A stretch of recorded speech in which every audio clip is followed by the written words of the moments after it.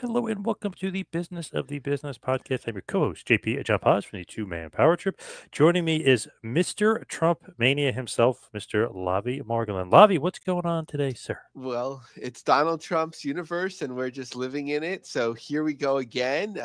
We're in the president-elect phase. So come what may, I guess. A lot of people celebrating. A fair amount of people around me nervous here in the New York City area. So we'll see how it goes. But pick up your copy of Trump Mania on Amazon now, audio edition, which is not me. But Amazon has like ACX where they do like audio, which is mostly good. Like sometimes they just don't know how to pronounce things because you sort of have to know the person. So like Gene Ackerland, that Yes, sort of thing. yes. But if you can get past that, I think it's enjoyable read. I bought one each for the audio, so just so I could hear it through once at least. Not to get too political, but man, they were saying a Republican would never win the popular vote again, and he did. I was shocked by that too. So man, congrats and kudos to Trump. Not only did he win, he won the popular election too.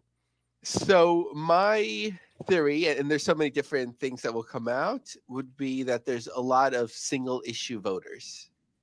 Whatever your Hmm. issue may be, Yeah. it's something that you're especially passionate about, and Trump was good at sort of like, you know, uh, finding those people, but also the dude vote, which of course, John, we talked about extensively in the Trump Yes. Mania miniseries, Yep. but he certainly went for the dude vote with Joe Rogan, Hulk Hogan, Undertaker, all the people we like. For me, Yep.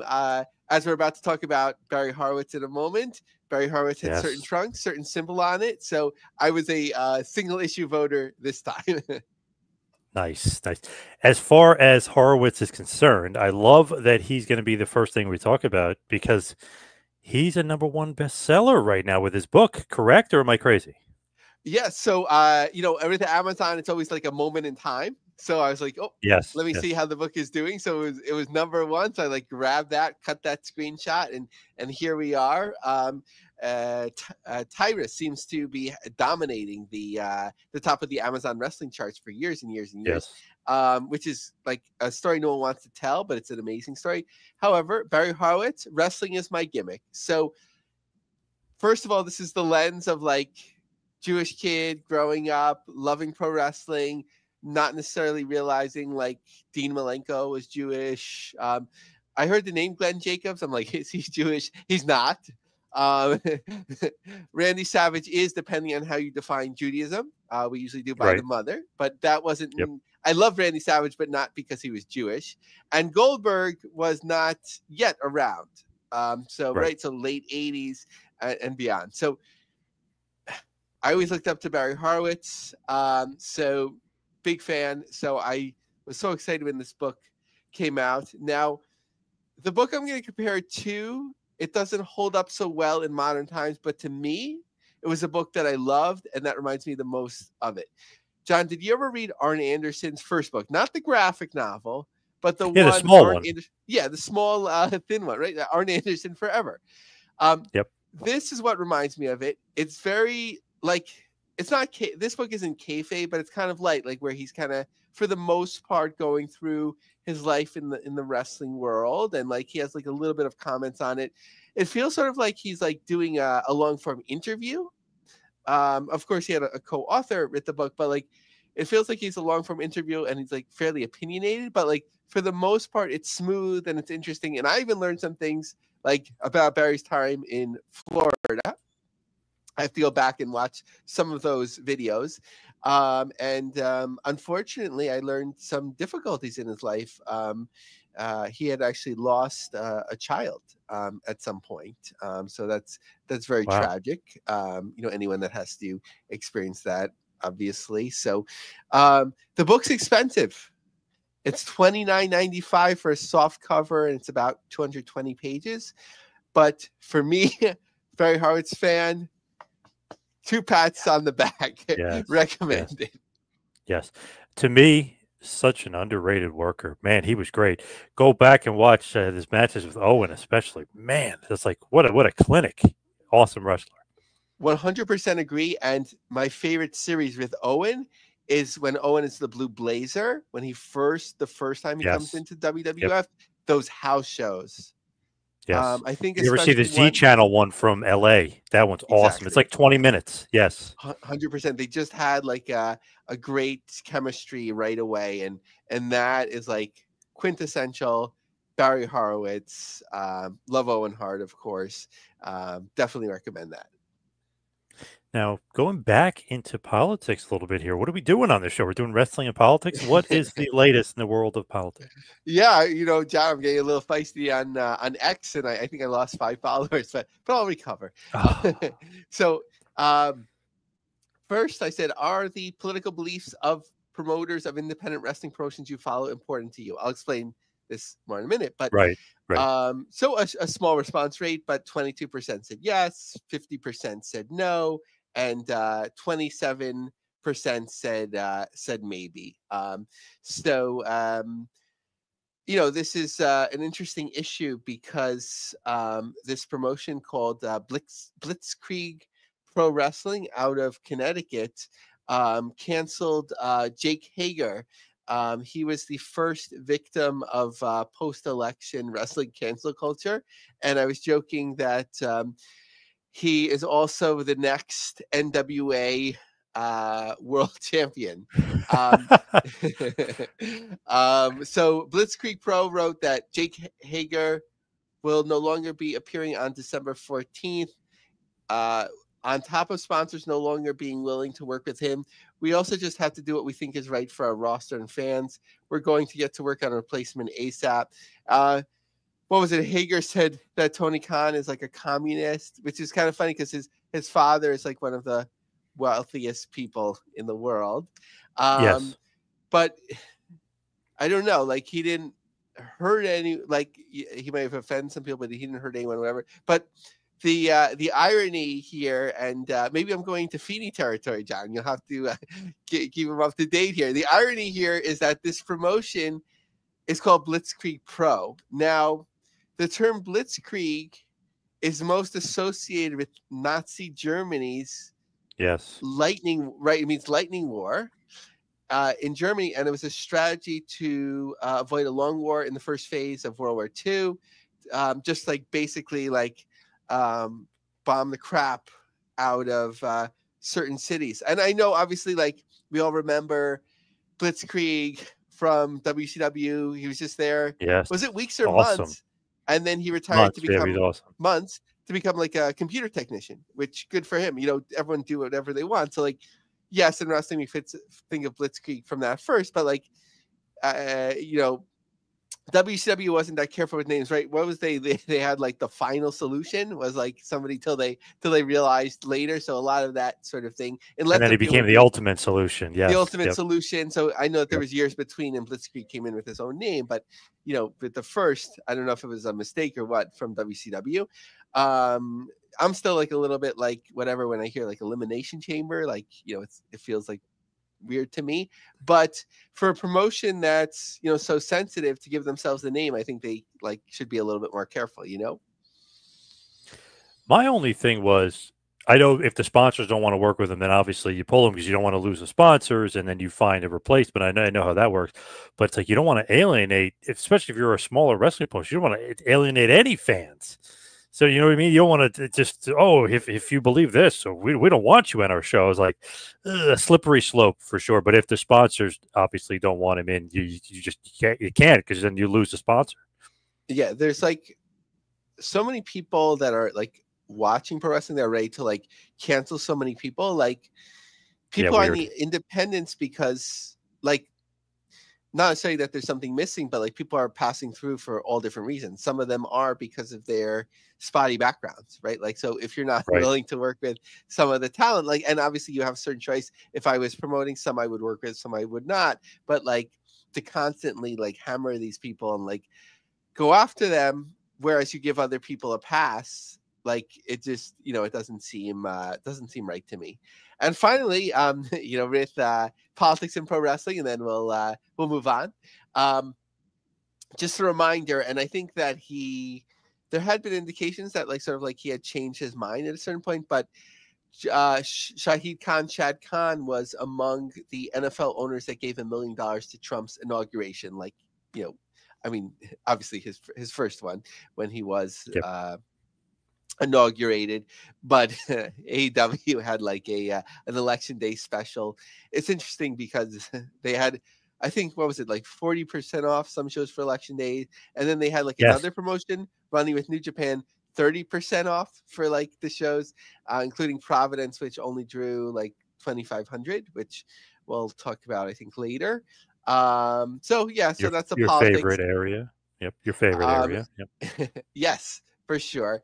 But if you are not turned off by such talk, and you have a demand for TrumpMania's return, let us know.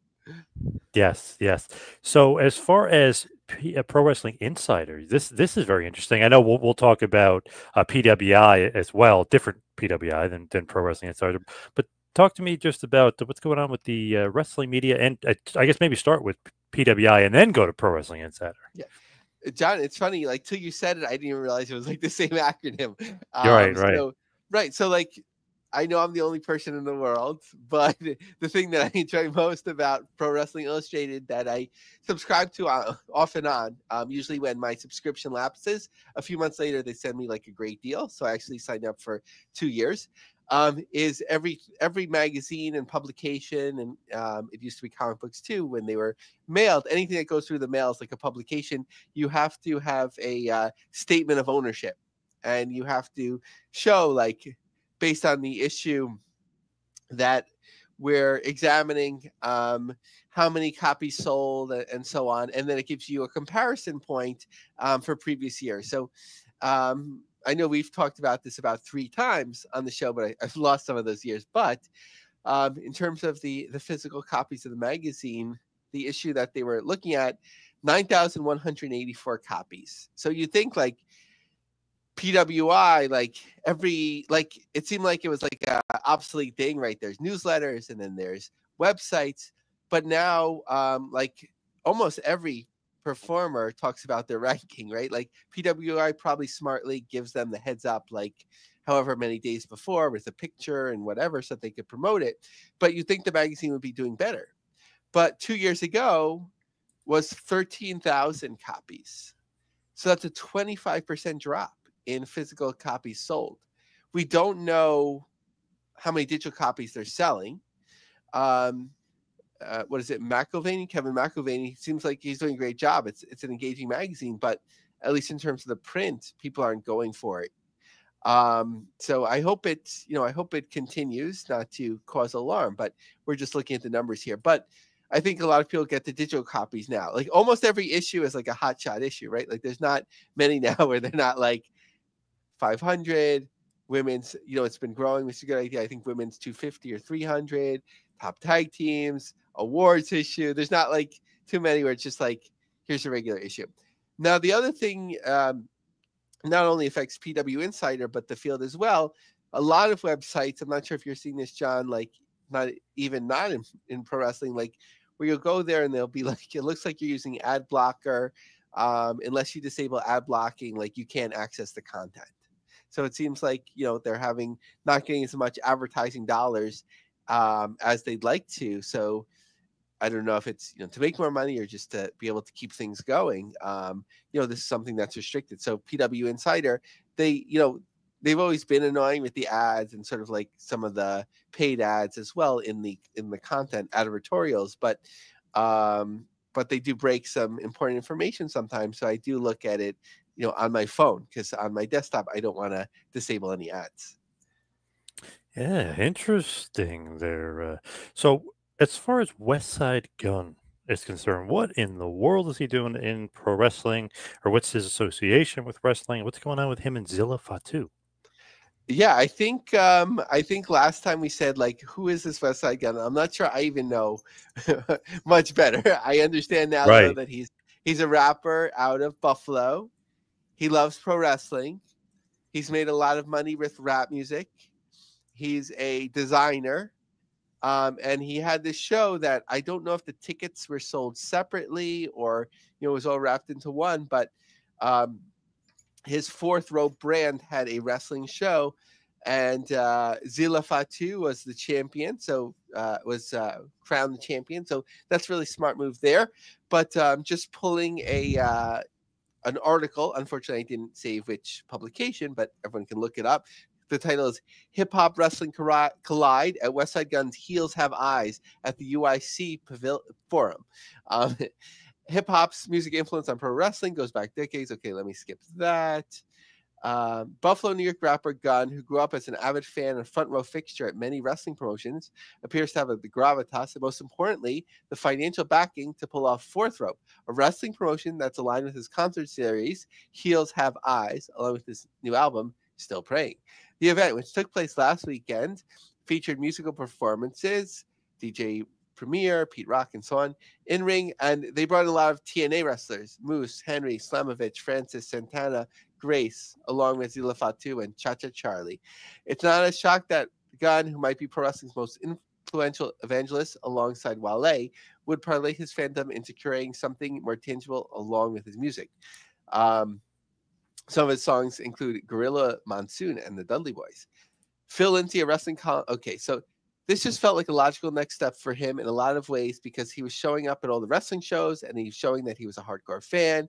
He talked a lot about wanting to be acknowledged by some of these companies like WWE. It just felt like for him, he wanted to be hands-on, wrestling more, and it just felt like it was only a matter of time. Gunn successfully amalgamated his interests under one roof: his music, his merchandise. Also, the wrestling personalities were hyper aware of the moment's history. Fourth Rope MVP seemed like he was making the call from inside the house. Recently, there's been a lot of talk regarding how the WWE doesn't create storylines for black male talent. Wrestling scribes have pointed out the abs. Okay, so they go off onto that issue in terms of black male performers in pro wrestling. Let's see, though. TNA wrestler Francis was on last Saturday's card. The marketing genius of West is not just it's a sold-out show, it's a sold-out wrestling show named after the album he just dropped, which also talking about the show, and so on and so on. So the music connection to pro wrestling continues. It always seems like it'll be like a way to like jumpstart, and promotions with those monies do seem to get ahead, but it never like has gone to like a super high level, right? We've seen NWA, which we'll talk about. They're doing their thing. Obviously, our friend of the Violent J of the Insane Clown Posse, they have their thing going. Wale Mania, and I'm sure others. So it's like, it's more of a, I would say like more of like a curiosity and a secondary thing to performers, rather than like it being a launching pad for like a really big promotion just historically. So as far as GC Dub is concerned, what's going on with them? I know they're going to Hawaii of all places. Yeah, so they were just in Hawaii, and I don't know if they like moved the room in the convention center. That was the original space. It was a small room that, you know, in the photos I seen looked full, but I think it was just from watching the events bright, or the event space, that it was just a few rows deep, and that's a long, as Barry Horowitz might say, a long schlep to Hawaii for selling just a few rows of tickets. I know that they were in San Diego just a couple days before, and a lot of the talent were enjoying that opportunity to hit Hawaiian beaches. And Brett Lauderdale wants to get to all 50 states and all of that, but it just seems like an expensive proposition. So looking forward to learning more about that in the future. In my opinion, GCW's stellar success of the last few months is this American Dream small show that's upcoming. Every time they put more tickets on sale, it seems to sell out. They put some more third tier of the mall, I guess GA, but it'll be blocked off, so it's not that you could just stand there, but that you'll have a blocked off section that should be unobstructed.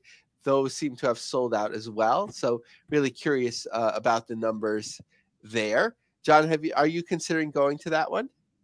Yes, for sure. I'm thinking about it. Just depends on what the wife and kids are up to, but I definitely want to. Well, it depends how you position it. You could be like, "Do you want to spend the day in the mall?" Yeah, And true, true. who would decline that? You just be like, "I just have to step away for these 3 hours, or maybe let's watch the show, and then we can." I know that there's like carts where you could drive around the mall. I've heard a lot of good things. My family has gone, but Yeah. I haven't yet gone. Oh, Um, it's huge. It's gigantic. um, And they just announced a show, I believe, with Progress in the Electric Ballroom in London. So that's another feather in their cap. And I don't know, how the whole process works in terms of like working visas as like entertainment, or sports when you're passing through these countries. But it seems like a lot of work, a lot of coordination to get there. But certainly the GCW crew isn't afraid of whatever it takes to get out there. So I think we've been deep diving into GCW and so on upcoming shows for a while. So we'll take a little break from that this week and come and focus on some other things. Why don't we focus on perhaps our favorite guest, perhaps Disco Inferno's favorite person of all time, Mr. Kevin Kleinrock, Mr. Mash Republic. What's going on, Kevin? How's it going, guys? Hey, Kevin, how are you? Good. I'm just trying to get that same number of appearances as Brett. Like that's all. That's my goal here, right? I gotta. He's still beating me. Now it depends how we parse this out. A number of our guests, as you know, Kevin, have roots in upstate New York. Now you're on the West Coast, Yep. which complicates our math, but but you're certainly, I think you're far and away the leader on the West Coast board, and you're moving up quickly in the all-time leaderboard. Okay, we'll accept that for now. And keep in mind, Lavie books the guest. Keep that in mind. So it's up to him, Kev. And we appreciate you didn't celebrate the Dodgers winning the World Series that much, or that I noticed on Facebook. That was very kind of you. No, I mean I grew up in LA, a Dodgers fan, and would go to Dodgers games, but my lack of following traditional sports it keeps me from being too attached to any one team's wins or losses. Fair enough. So what's going on, and what's the latest with Masked Republic? Oh, Lord, where do we begin? Well, we finally announced, and we had announced the middle grade book series a while ago, but just shortly ago, we finally revealed the cover for our middle grade book series with the Munoz dynasty, Dragon Lee, Rush, and Jalistica, along with their father, El Toro Blanco, now known as Bestia del Ring. So that is something that I am extremely excited about, being able to get this middle grade adventure novel in English and Spanish out to people in March. March 10th is our official release date for that. And just one more avenue that Masked Republic is taking to expand lucha libre beyond the borders of Mexico in every way possible. So that's been really exciting. And then, we continue developing a plethora of entertainment from preschool to adult. We have I think since last we talked, because this was just last month, our second comic book from Masked Republic Comics, Vampiro Rockabilly Apocalypse, launched, and the response to that one has been phenomenal. Other than the fact that his driver is kind of, for lack of a better way of putting it, getaway driver, even though he's not necessarily getting away from anything bad, he's just trying to outrun the apocalypse. She is a luchadora from a luchador family, but Vampiro is not a luchador really in this series. He is a rock and roll icon, and he just happens to be in the middle of the apocalypse impending across our world and trying to stop it from happening. So we're excited about that one and the feedback we've received there. And our Luchaverse relaunched, and the Luchaverse Catalyst 1 through 3 are in comic shops now, along with Vampiro #1. And I think since last we talked, we did our first event with our partners at UTA for Masked Mania, and we went to Burt Ogden Arena in Texas. It was our first Masked Republic Arena show, and let me tell you, we would love never to run somewhere that's not an arena again, because producing a show in an arena when the arena is your partner and they're taking care of the staging and the lights and the video screens and all that, and you just show up and put on the best show you can. It's a nice way to do business. So we are not too spoiled to know that we won't be able to do that all the time, but we are looking at hopefully a large number of shows with UTA for the Masked Mania brand for 2025, and we'll hopefully have announcements before the end of the year of where we're going next. Man, with Vampiro, it's interesting because he says he's going to retire, and then he's like more popular than ever right now. I mean, he's kind of like blowing up. It's one of those things where maybe he shouldn't retire. All this stuff's going on. Well, to be clear and fair, he is doing his Mexico farewell tour, and I don't expect to see him wrestling in Mexico again after the end of this year. But well, okay, of course, one is it's wrestling, so will there be a comeback show or tour in another 5 years? Who knows? But he is committed to this last round of shows with AAA is his goodbye in every city, and it's drawn extremely well and sold out pretty much everywhere it's been. And after that, he's going to be spending more time in the United States. He's just got back right before New York Comic Con from Italy, where he's working again on a regular basis over there now.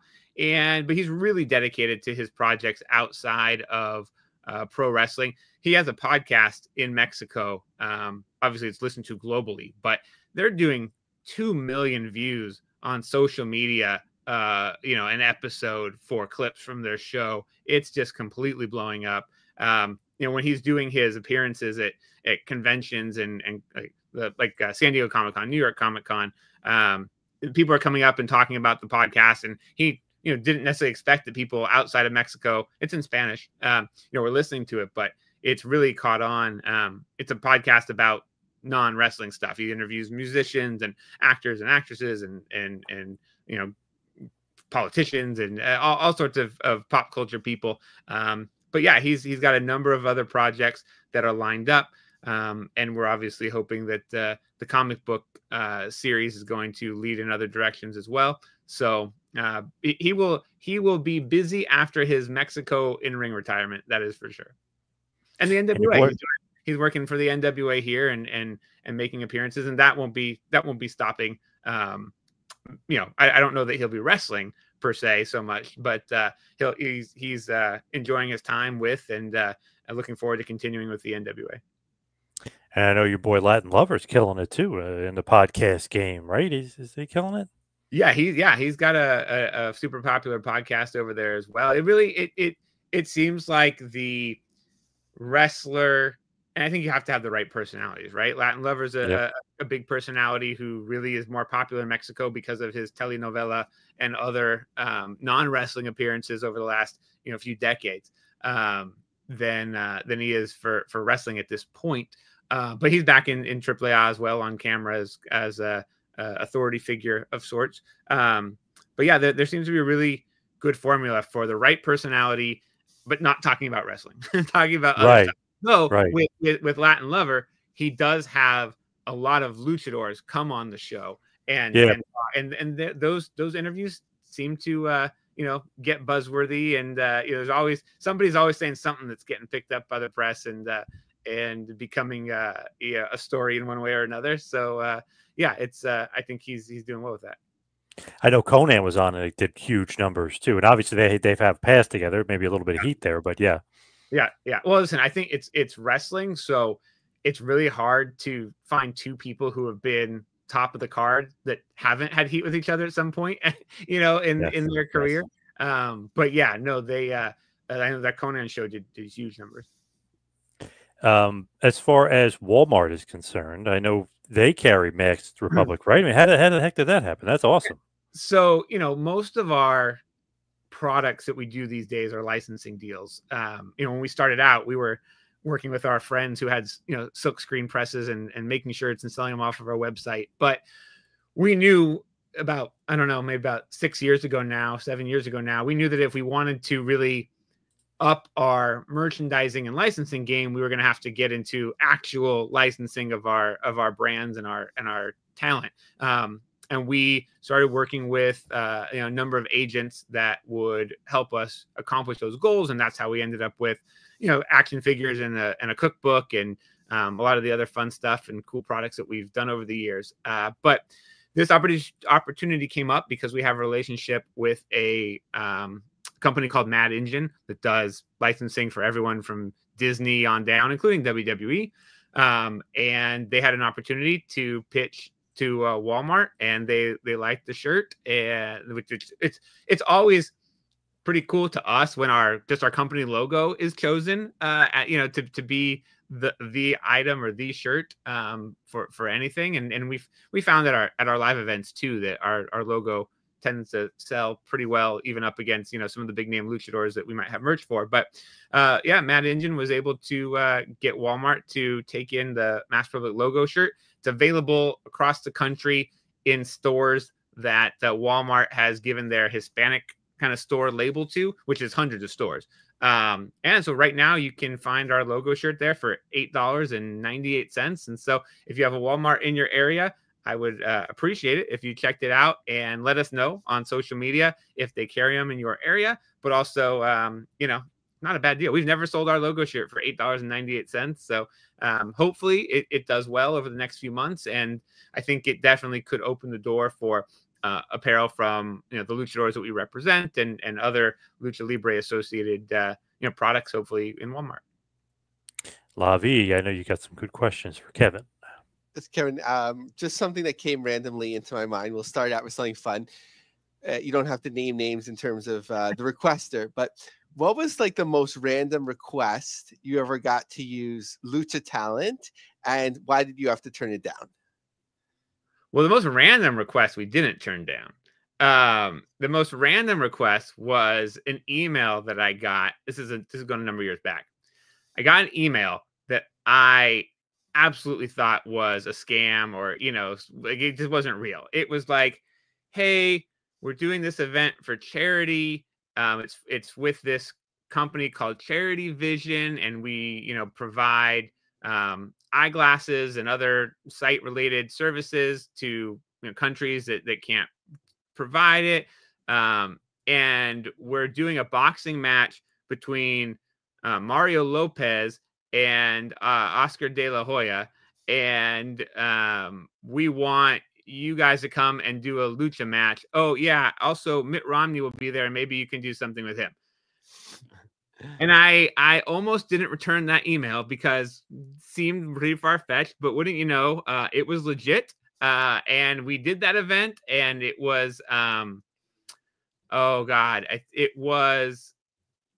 I'm pretty sure it was Serpentico and Oraculo who did that show. That was probably the weirdest, most random thing. In terms of licensing,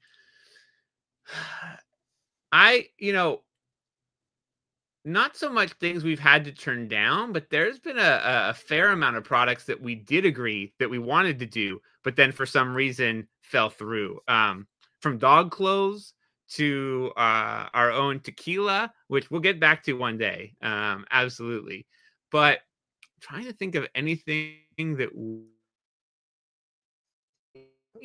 maybe early on, some cannabis related products. So we always, offer up Conan for anything, that comes along, cannabis related. Oh yeah. But yeah, I don't think there's anything we've like rejected designs for t-shirts or, different ideas that people have had within, but I can't think of a product so far that we've just flat out rejected. But if I think of one, I'll let you know. Cool. I appreciate the Mitt Romney story. I actually remember that situation, and I never linked it back to you. So small world. I love it. How and forgive me for the pronunciations. I'm doing my best. How is El Hijo del Vikingo doing? Vikingo. That was pretty good. Hijo del Vikingo. He's doing all right.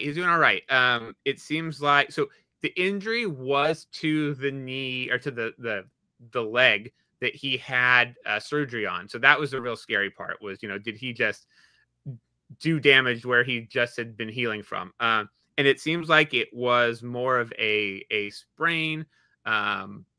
just because of how he landed. And I would assume everything goes according to plan. He'll be back in action, in about a month or so. I'm sure that he's going to make sure that he's ready to come back, or I should say maybe others will make sure that he's ready to come back, because I think we've seen that he is not one to hold back and not one to. It's the Bryan Danielson type of situation, right? When he goes in the ring, he doesn't have a half speed. He can't give half of who he is. He's got to go full speed, and so I think that sometimes he has to rely on the others around him to make sure that he's not pushing it too far too fast.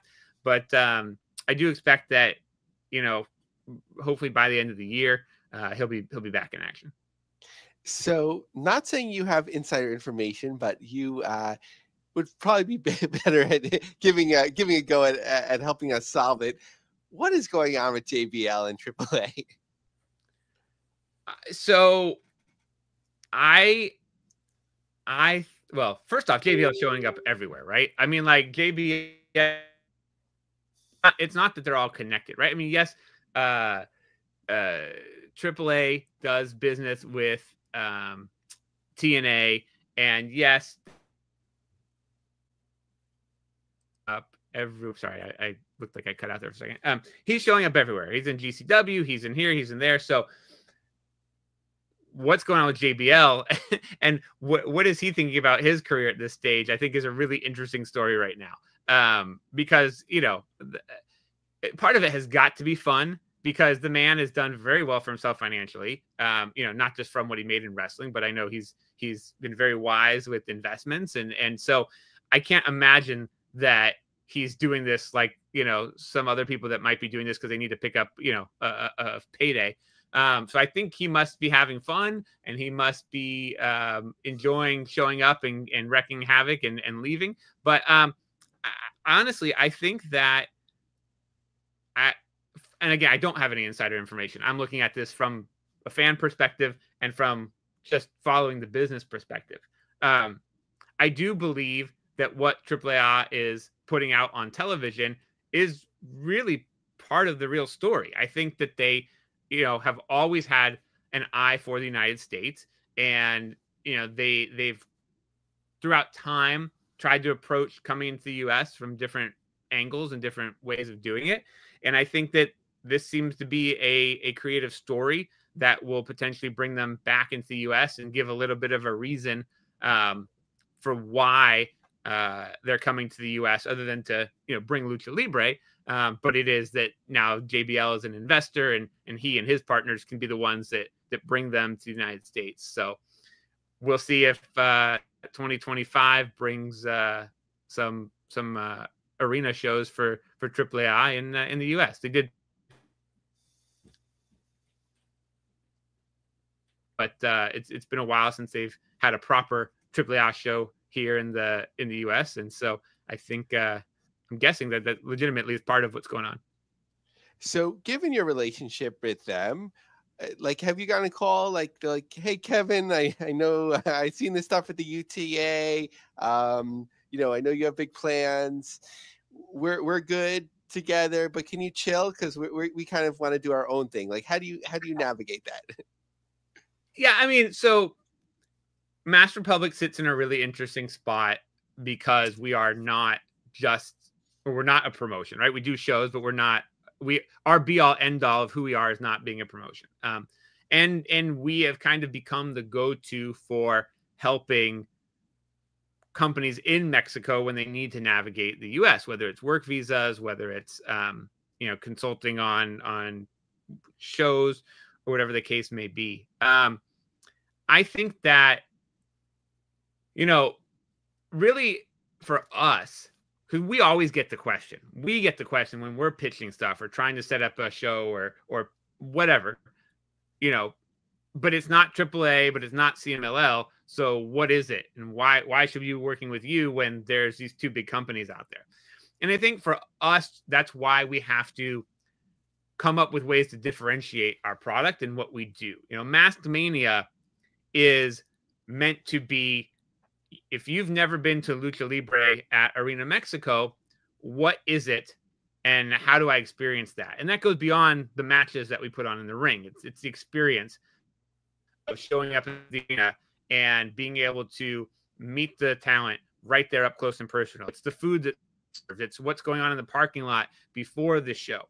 So we are really building Masked Mania to be a Mexico-like experiential event that goes beyond what's happening in the ring. And I think that that leaves a great place in the market for AAA to come and for AAA to do shows, because you're going to get on a AAA show what it is you see on AAA television. And this, I mean, listen, this country has a lot of venues, and I think that, you know, AAA coming here and running, even if they ran every weekend, that's only 4 markets a month, you know, or 8 if they're doing double shots, they're going to be able to hit. So I don't think we're really worried about that. I don't think they're really worried about that.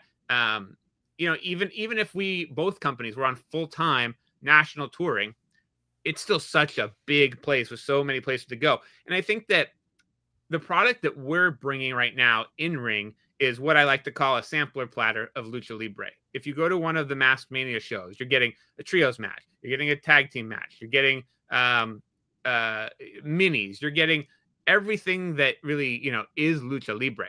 And so I think that it often can even be complementary towards each other. Whereas if we're going to a market that maybe isn't as familiar with lucha libre, and we go into a market 6 months before AAA brings their show, or, I mean, you know, CMLL is never coming here to do a show of their own, but, you know, anybody else, I think really we can be opening eyes and creating fans to come to, you know, their shows, and vice versa. You know, if they hit a town first, we're bringing kind of a different approach to what a live lucha event is than they are. And so, no, absolutely not. I can tell you, nobody has called us and asked us to chill. And I do think that the big picture is we can work quite complementarily. That's not even a word, but you know what I'm saying? With other groups coming in and around, and really, you know, have the same goal, which is to broaden lucha in total in the United States and everywhere outside of Mexico.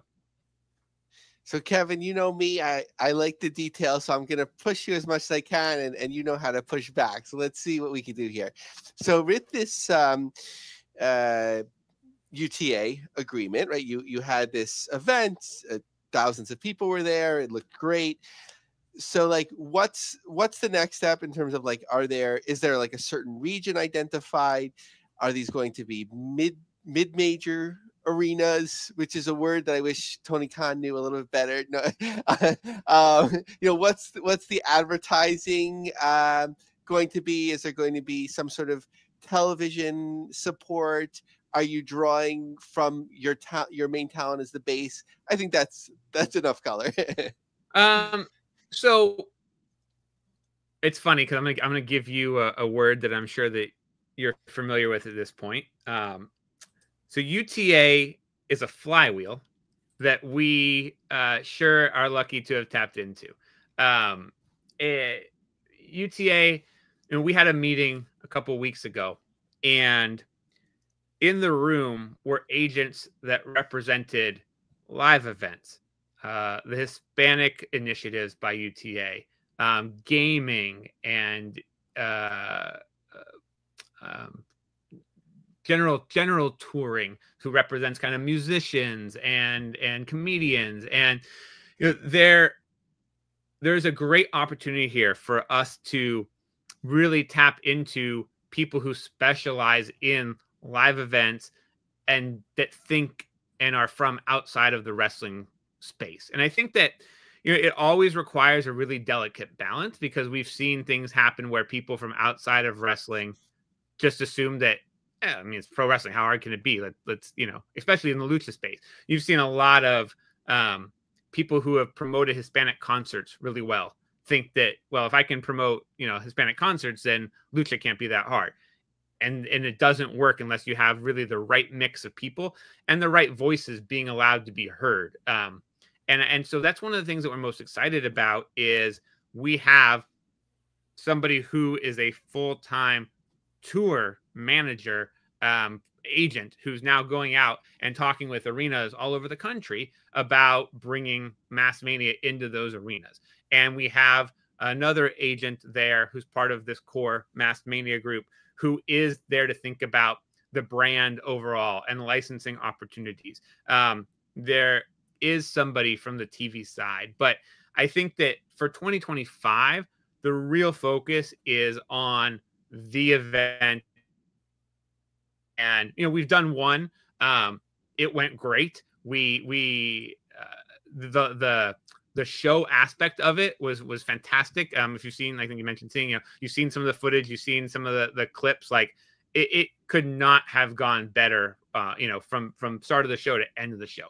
And then we got our heads back together and we talked about, you know, what are the other elements that we'd like to see and do. We had a whole plan of what we wanted to do outside the arena, but because of the weather, we weren't able to do anything outside of the arena. So we had to kind of change those plans at the last minute. But so I would say 2025, the experience, the focus is the live event experience and creating this event that people who like lucha, who maybe have never been to lucha, people who just want to go to a fun, different kind of cultural event, people who might have watched WCW lucha, but, you know, don't follow WWE or AEW today, but they're, you know, think it's cool to go see Juventud Guerrera and, you know, a Vampiro or whoever. I think there's a lot of audiences for us to draw from. So that's the focus for 2025. Will there be a television element to it? Maybe at some point. And I think what that approach would be and how that would be is very, very up in the air. I would say that we're not the arena experience. This sampler platter works great because you can take that and you can move that from town to town to town. And yes, you are taking that traditional wrestling approach of let's leave them with a bit of a story so that if we come back around to this town, we can get in there and kind of, you know, do this rematch or do this stipulation match or whatever. But the focus is not week to week storytelling. And it makes it a lot easier for anyone to just jump in and watch this event. So that's the focus for 2025. But this is a long-term, you know, partnership, you know, joint venture that we're not. What I love about working with UTA is nobody is rushing and everybody wants to take a step, analyze, tweak it, what's next, and to have partners who are willing to do that and to look long term and build something, you know, over the next few years. I think that's going to be a great benefit to all of us in the end. But very excited about getting back out in 2025 and hitting arena. To your question, we did have a call about markets and regions, and that's what Joe, the touring agent at UTA, is focused on. And I think we've got both places you'd expect, you know, major Hispanic population centers on that roadmap. But we've also got some other cities and towns where I don't know that they've ever had a full straight from Mexico lucha libre show. But I think it's going to be really, really fun to try to bring this experience there. And you know, we'll let you know as soon as we've got more word there. I would say that we're probably looking at the second half of 2025, just because, you know, the arenas and the venues that we're trying to book, you know, this is a 6 to 12 months in advance, you know, booking strategy, and not a, you know, call them up a couple of weeks before and say, hey, we want to bring a show to town. Plus, to your point, we need to market and advertise these well. And that's always part of the conversation is how do we do that? And what's the timing of that? No, I think it's interesting that, like, obviously lucha in Mexico has a very broad cultural appeal, but I think, like, just like for an entertainment purposes, I think it could travel like so much more than traditional pro wrestling. I'm taking my son to his first WWE show, the holiday show. Of course, and he asked me about two people. He doesn't care about pro wrestling. He asked me about two people: Bianca Belair, because she was in a video game as a downloadable character, and Jake Paul, just because he watches YouTube. But I think he'll have a good experience, especially as John and I were talking about at $100 a ticket, but in the top tier. But I think like if he went to like a big production lucha show, that like he would probably be like even more engaged to it. So there's a lot of like possibilities there. Yeah, absolutely, 100%. So Kevin, I wanted to get your sense. Like my theory for a few years is that the super indie, I'm not going to say dead, I don't want to be dramatic, but like isn't what it used to be. Meaning that like there's not a lot of Northeast wrestlings anymore, even though there still is Northeast wrestling, where they're like, okay, we're going to hit a market that is semi-major, or that can draw a couple thousand people. If we bring together some names that people know from TV, just off TV, we can make a lot of money and everyone will be happy. I don't think that exists anymore. I think like GCW is that in some ways, but that's still like very niche, and it's hard to gather that. Are you seeing that like in terms of talent bookings? Is there like is there that still demand for like bringing in a number of talents to like these shows that aren't one of the known brands, or have you seen that dissipate a bit? I mean, that's a good question. I think that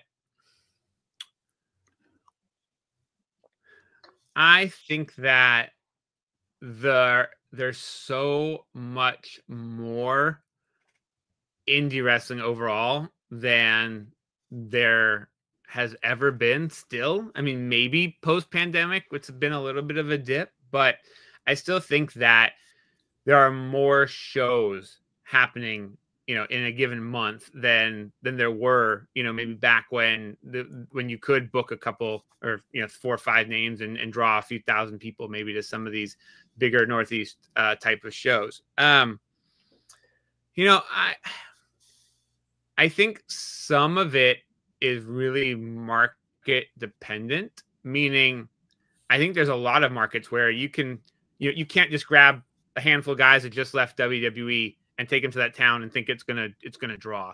But I do think that there are some markets where that you can still do that, and we see that. But I would say that from my casual observation, it's definitely less than it was. I don't know if that goes to just there's so many entertainment choices, and like you said, like there's a whole generation that's coming up now that doesn't really have an affinity for pro wrestling, and I think a lot of those kind of shows as you're describing, those are families that were going out to those shows and buying 4 tickets, buying 5 tickets, and if you have your Gen Alpha or Gen Z that are not fans, and now we're kind of getting into a second generation of people.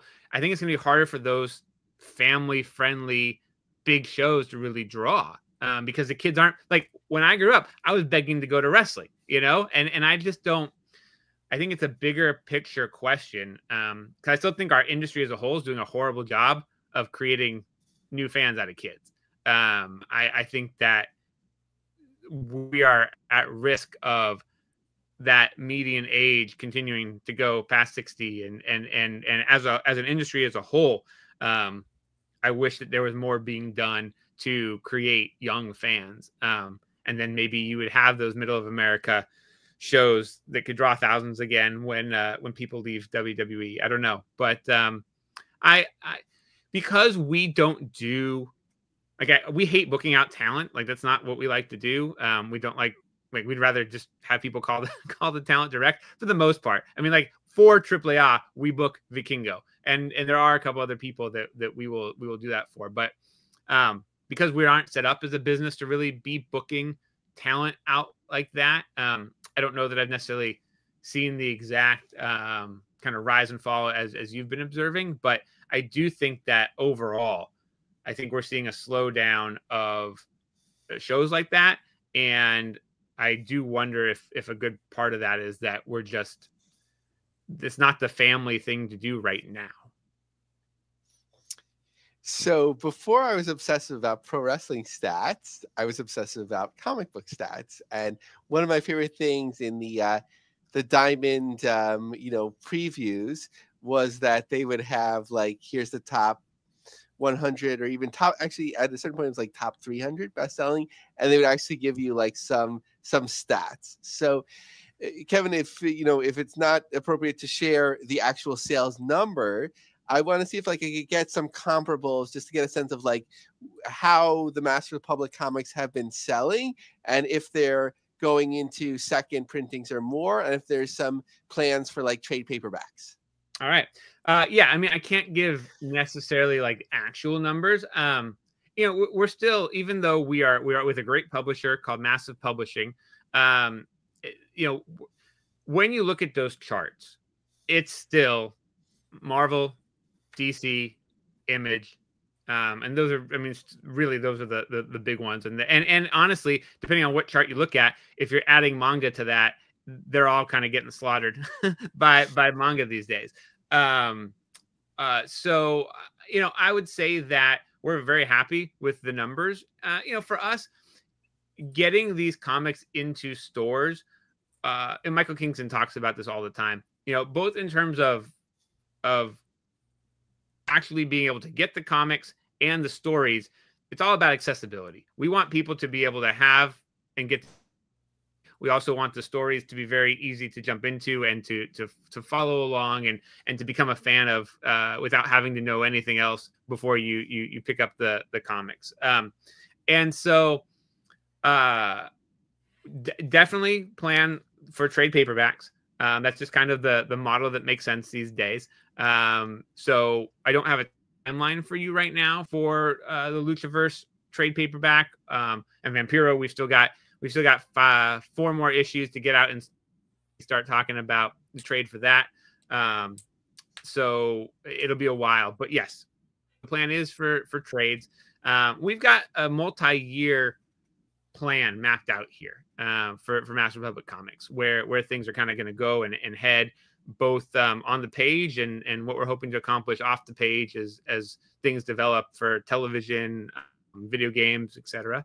So we take a very transmedia approach to all IP, in terms of the old approach to building an IP was you had your core, whatever it was, your TV show, your movie, or your comic book, your book, and it became successful, and then you licensed it people to do with it what they would. This is our interpretation for TV, or this is our interpretation for a video game, or if it is TV or video game, our interpretation for something in published. Try to think about it holistically from the beginning and have thoughts from the get-go of what will this look like for TV, what will this look like for a video game, what would this look like in licensed products. And so this is kind of step one, the publishing side of it. But I'm really proud of the books that we're putting out. The reviews of Vampiro have just been incredible. And if you looked at like the average reviews the week that #1 came out, it was higher than the average Marvel comic or the average DC or Image comic for that week. So while we have an eye towards television, video games, etc., we're certainly not sacrificing what's on the page in the book for that. These are incredibly well-written comics, incredible art in the comics. And so we're just going to keep pushing on that. And I do expect word of mouth to kind of grow, especially for Vampiro. It's for people that like quirky horror, in the lines of like Evil Dead or things of that nature. It's not nearly as campy as Evil Dead, but Michael Kingston writes a great Vampiro with lots of great quips and one-liners, and really captured the real Vampiro's personality very well in it. And so yeah, we're satisfied with where the numbers are right now. We are expecting and hoping things to grow, and I think that I don't know that for Catalyst, the Luchaverse 3 that we did, that we do a second printing of those. We'll roll that into a trade, and the trade will be kind of the way to get it. With Vampiro, it's still kind of too early to tell. We are starting to run low, at least on our end, with stock on number 1. But I think this also ties back into like Masked Mania. You know, my hope and goal is that as we are touring the show, our merchandise stand is going to be unlike any other merchandise stand at a wrestling show, because of the variety of products that we offer. So you'll be able to come to the show and pick up a Vampiro comic book and hopefully, you know, get it autographed by him in person. You'll be able to, you know, pick up our tabletop game that we have coming out, which is the first of its kind. I don't think I have it here right now. I was looking to see if I had the box here, but oh wait, I do. I can get that. I know this isn't going to be as much fun for people listening, but we've got our first our tabletop game. This is Cine Lucha, the board game. I can't move it the right way, and it's a card and dice game, and it's going to be, you know, it's great fun for both a family to play. You can play it, you know, 2 people can play it together, working cooperatively to beat the enemies. But you can also play it one-on, you know, not one-on-one. You can play it solo by yourself. And so I'm really looking forward to that. But what we're planning on doing too with that is, when you come to a Masked Mania event, you'll be able to sit down and play the game, you know, in the hour and a half before the show. And so I think there's going to be some really unique ways to our live event experience, and also our live event merch stand. Awesome, Kevin. This is great. As we planned for, you certainly have a lot of talking points. It's all good stuff. We're cheering and celebrating as well. Let me turn over to John. Kev, where can everybody find you and Masked Republic? We try to keep it very simple. Masked Republic, MASKED Republic, on Twitter or X, Facebook, and Instagram. We also do have a Masked Republic comics accounts. So if you are into comics, definitely check those out and follow that as well. And then Masked Mania, if you want to know when we might be coming to a town near you in 2025, at Masked Mania Live across social media. So, and then of course, maskedmania.com and maskedrepublic.com. So that's where you can find us. All right. Awesome, Kevin. Thank you for all the time. Really appreciate it. Appreciate you guys. Thank you so much. Thanks, Kevin. Thank you, Kevin. Awesome to get him back on. Let's hit the plugs, Lavie. You can follow me on Twitter and Instagram at 2Man Power Trip. What about you? On Amazon, TrumpMania, Vince McMahon, WWE, in the making of America's 45th and what's the number now? 47th president. Both the original, there was a 2020 election special. There'd have to be a good amount of demand to do more. But on X, follow me at Lavie Marg, LAVIE MARG, and we reached 100 members of the business on LinkedIn. So we did it, John. We did it. So we'll keep growing. Hopefully 100 is an accelerant number that people feel, okay, there's people here. Let's keep going. And that's been a fun thing to build up in a unique platform. All right, Lavie. Thank you. Thank you to Kevin Kleinrock. Thank you, everybody out there, for listening. See you right back here next time for the business of the business. See you then, folks.